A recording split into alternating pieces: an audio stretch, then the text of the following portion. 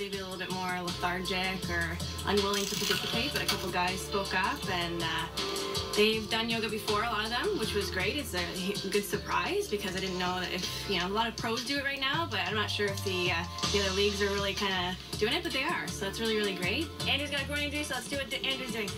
So just here, you're gonna bend like a lunge. Good, you're gonna stretch that out. So both hands come to that side.